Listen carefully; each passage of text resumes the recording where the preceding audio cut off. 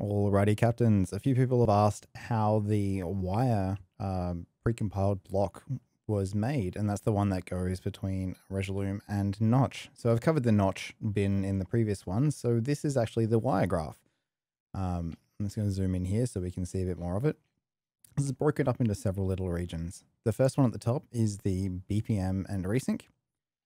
Following down here, we have our color controls, so our 4 color controls.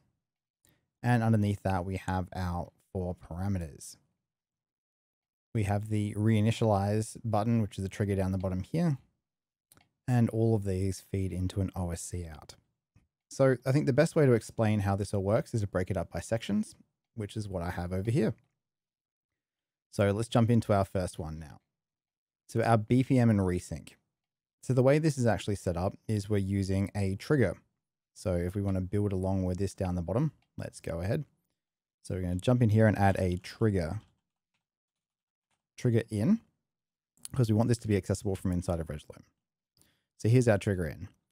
Now this is going to be our Resync BPM. So this is only going to pulse once and we want it to turn on and off really quickly. Now I've probably missed the way to do this officially, but we are going to use the way I've done it. So we need to do an OSC, if I can do it, OSC out node. And that's going to basically be our endpoint for all of our things. To get OSC out, we need to do a write OSC. I keep writing OCS. Write OSC. Okay. And what this is looking for here is an address, as in what we're going to be sending, and then the message it's going to be sending it, as well as it needs a trigger to fire it off. So our trigger in is going to be our trigger to fire. So we link that in here. And what we've got here next for our address. So if I just jump into here on the right OSC, our address, if we want to edit that at the side here, I've got this set up as Resolume Resync. So Resolume Resync.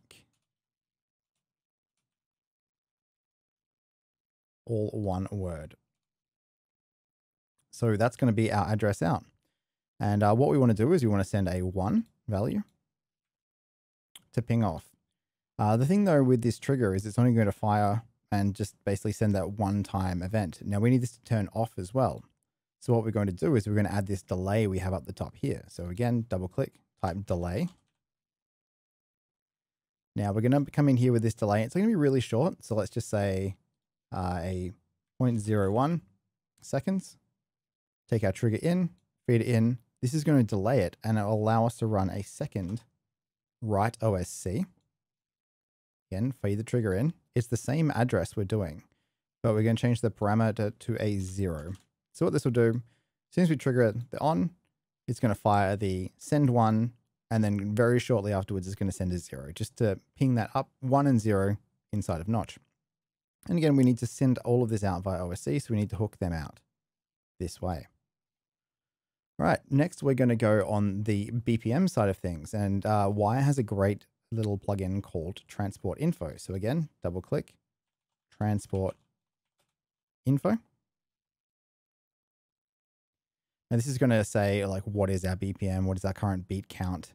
And we're going to be basically grabbing our BPM and feeding that directly across. So anytime this changes, we want to write the OSC. And luckily there is an on change trigger event. So on change, bring this in. So we want anytime our BPM changes, we want to send out a trigger. And that trigger is going to be again to some write OSC values. So let's just duplicate these again, bring them back down, write OSC.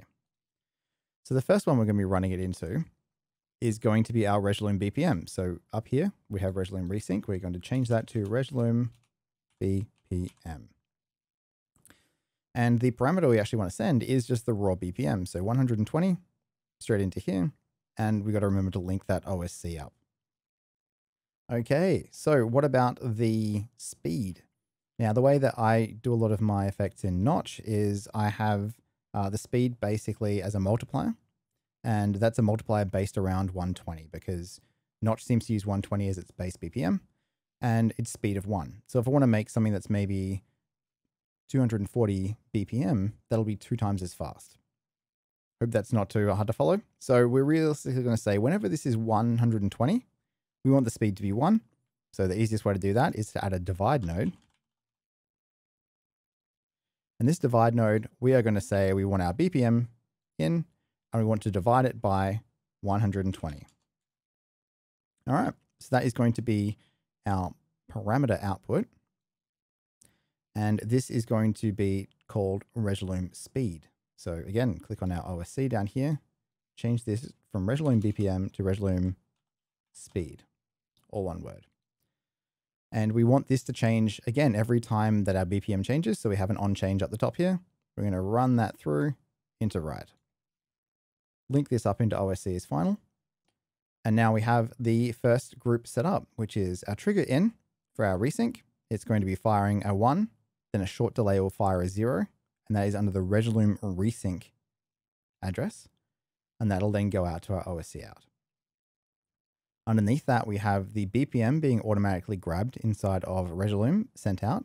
Every time there is a change, so an on change, we are going to write an OSC. The BPM will feed straight through, and that'll be set as the Resolume, oh, good catch actually, Resolume BPM, this should be. Resolume BPM out. And then we're also taking that BPM, dividing it by 120, and feeding that parameter out here as Resolume speed, again, triggered off by our on change into our OSC. So that's our start part. That is going to be all of our BPM and resync. So moving across, we have the color. And pretty much all we're doing with the color here is we're looking for the color picker inside of Resolume. And whenever that changes, we want to send our 4 floats, which are red, green, blue, and alpha channel. So let's start with a color in. So you can either come in here and type color, okay, the American color apparently, and go color in, or we can right click, go to our inputs and choose color in this way. The next thing again, we're going to need an OSC out. So OSC out. Now you can use one OSC out for your entire graph, which is what I'd recommend, but we're just doing it in batches here to show how it works. Again, we're going to need some write OSCs to send that OSC data out. So write OSC. And we're going to need 4 of these, one for red, one for green, and one for blue. So let's just duplicate 4 out here.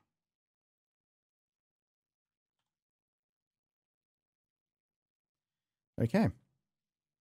So we need to split our color up. At the moment, it's coming through as a float 4. So we need to split it up into 4 distinct packets. So what we can use here is the unpack node. So our unpack will actually take in the float 4 and give us 4 individual outs.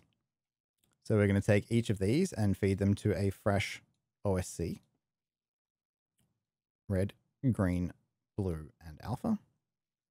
And just as we did with the BPM, we don't want this writing all the time and just congesting our network traffic. So we only want to do this on an on change event. So we take an on change, drop that in, feed it in, and now it'll turn into a trigger. And we want to make sure all of these OSCs fire off whenever we change our color. Okay. So the next thing we need to do here is we just need to make sure we rename all of our addresses. Now I have these set up to Resolume color. Let's just go into here. Resolume color, the number of the color, which is 0, 1, and then the channel, which here is alpha. So on this one down for write OSC, it would be Resolume color. I've used the OUR English spelling. 0, 1, and then the first channel is R. Now I'm just going to copy this because it's going to be the same for most of these other ones going forward. So Control C. Coming down to the next one, I'm just going to paste this in here. This one will be G for green. The next one down will be B for blue. And the final one will be A for alpha. And again, to tidy all of this out, we need to link all of our write OSCs to our OSC out.